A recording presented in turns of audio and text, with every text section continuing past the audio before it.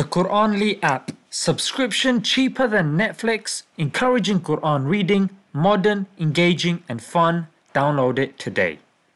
And you also see the importance of books not changing as well, and to have a book that is eternal and unchanging.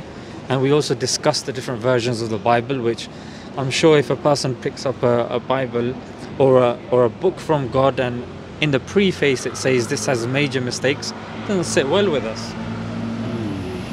So knowing that Qur'an is the only one of the holy books that's memorized by 6-year-olds, when no one in this world can profess to memorizing the entire Bible, not in a multitude anyway.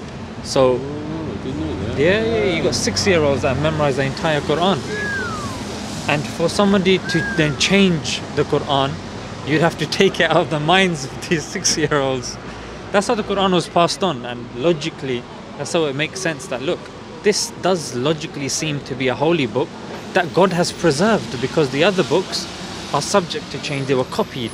Yeah, we know the early texts of the Bible were copied. A very strong claim to being original, authentic. Yeah, that is a... Because originally the Bibles, they were copied, isn't it? And you know when you... find an argument. Yeah. That's one to find an argument. Yeah. You know when you write in 2 sentences, they end with the same word, and when you're copying and you've been copying for 4 or 5 hours, and because the 2 sentences end with the same word, when I used to do it in primary school, we'd copy our texts. Sometimes your eye skips a line because both of them end with the same word.